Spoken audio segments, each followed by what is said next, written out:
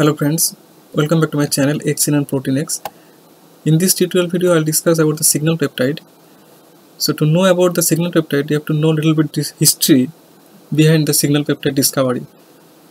In 1975 the Gunther Blobel he found that the protein that transport to the different organelles of the cells, it carries the specific sequence, specific localization sequence, and that sequence is around 16 to 30 amino acid long. 16 to 13 amino acid long. And 1991 he awarded the Nobel Prize because of the discovery of the signal peptide. And that localization sequence that he found and that is responsible for transportation to the different organelles, that specific sequence is called the signal peptide.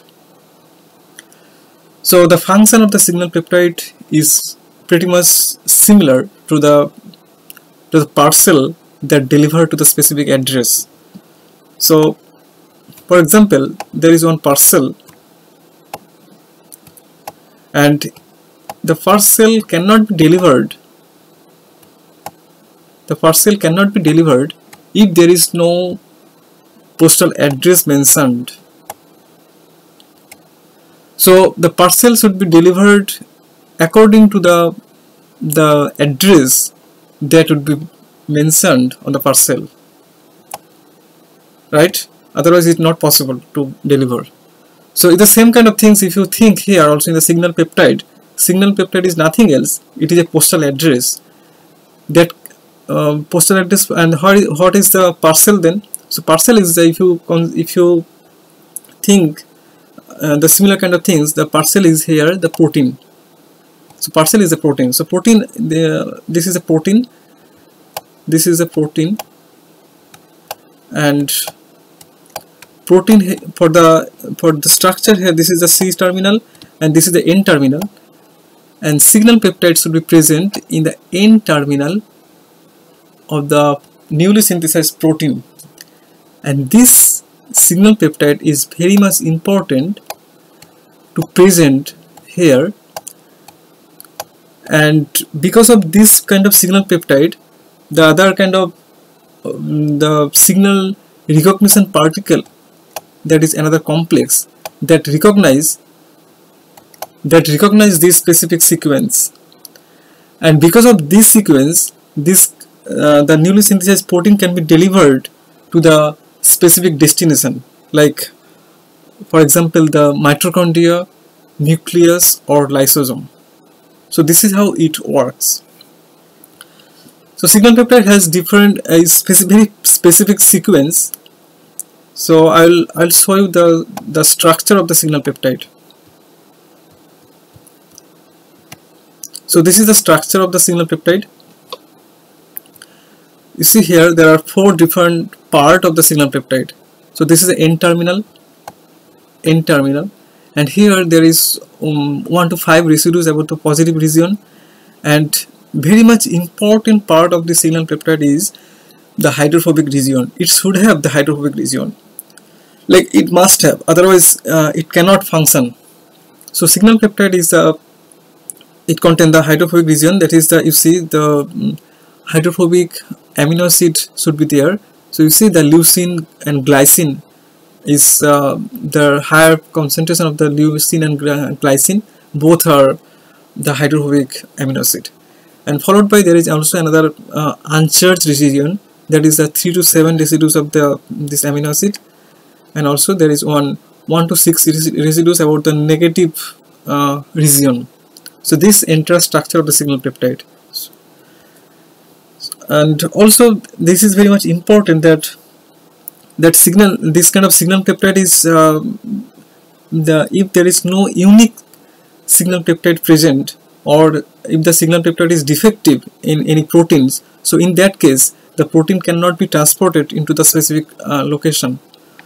And for that there are some very common disease it may arise, like in the diabetes or parathyroid hormone. So in both cases the signal peptide, there is diabetes and parathyroid hormone. In both cases,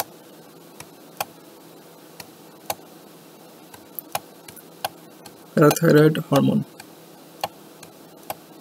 So in both cases there is some point mutation or defective signal peptide it found. So this is why the insulin or parathyroid hormone is there is deficient, right? So that because of that there are a lot of serious issue may arise. And also that's also in the laboratory, the recombinant protein production is also depends on the signal peptide. So the recombinant protein concentration and also the recombinant protein output, it very much depends on signal peptide. It is also it should be very much optimized and unique signal peptide should be there, otherwise the recombinant protein production is not possible. So I will show you how you find the signal peptide sequence from the Ncbi site. So for that you have to go to the Ncbi site, and I already searched one program PDL1 protein. So this is a PDL1 protein you see here, and this is where is a protein, Ncbi protein. And also if you scroll down a little bit, so this is a protein PDL1 protein, PDL1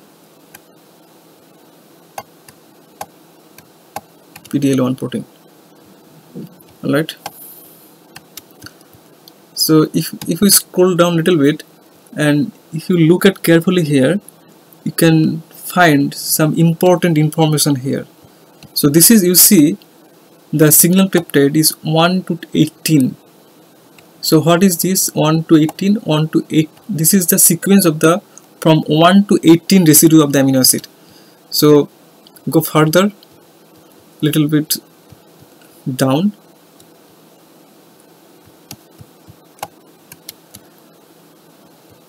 And this is the PDL1 protein structure. You see the PDL1 protein structure.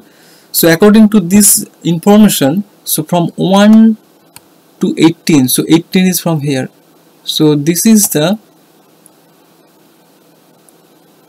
signal peptide sequence.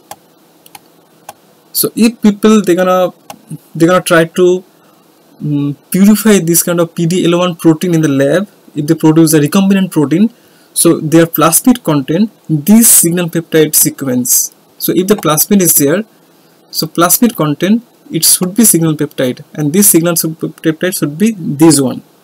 It may optimize or it may varies, but it should have the signal peptide sequence.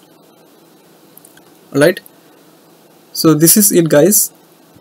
I hope this video will be helpful, and if you like this video, kindly hit the like button, share it, and subscribe my channel. Thanks, guys.